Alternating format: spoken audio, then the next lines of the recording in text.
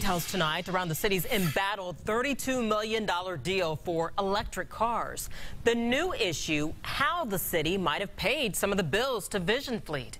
RTV6's Jason Fechner is here with a new call to review it. Erica, Marion County's auditor tonight wants answers from Mayor Ballard's office about nearly $300,000 that appears to have been wrongly diverted from the Stormwater Management Fund to cover the cost of this program. Calling that payment of $293,000 to Vision Fleet as part of this deal questionable.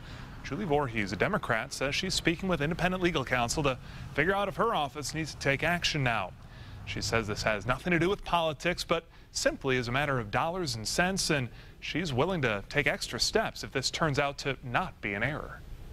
I'd like some information before I complete my review, and after my review, if there's some additional information, I'd like to call an external review, either to hire somebody to come in and do a review or ask State Board of Accounts to do a review of the process itself. And Voorhees tells me tonight that she hasn't heard back from the mayor's office yet. Neither have we. A vote to possibly void that deal is set for Monday. Erica?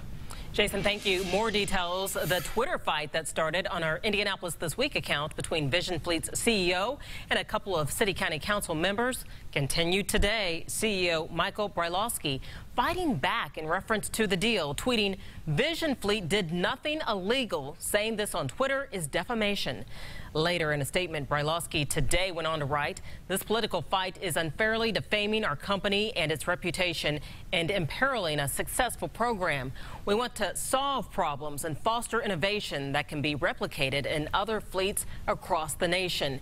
And we are growing increasingly concerned about our ability to continue that work in Indianapolis." You can see that full exchange by going to our account at Indy This Week.